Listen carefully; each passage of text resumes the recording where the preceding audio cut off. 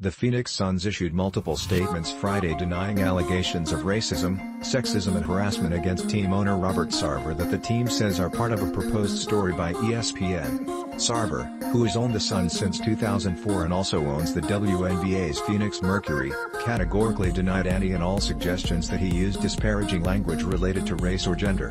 While I can't begin to know how to respond to some of the vague suggestions made by mostly anonymous voices.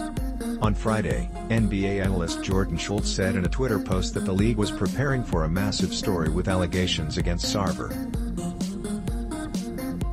The Suns released a statement calling the claims against the organization in the potential story completely baseless.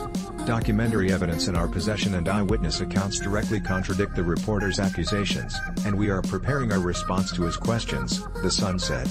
We urge everyone not to rush to judgment here, especially based on lies, innuendo, and a false narrative to attack our organization and its leadership. Team President Jason Rowley said the team plans to respond accordingly. Prior to the Suns game Friday evening against the Los Angeles Lakers, coach Monty Williams declined to talk about the A.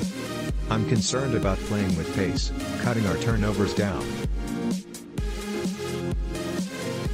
I understand what's going on and things that are out there, but I'm not going to comment on it until I have time to process information and get everything I need to know about the situation. Photo, Christian Peterson, Getty Images.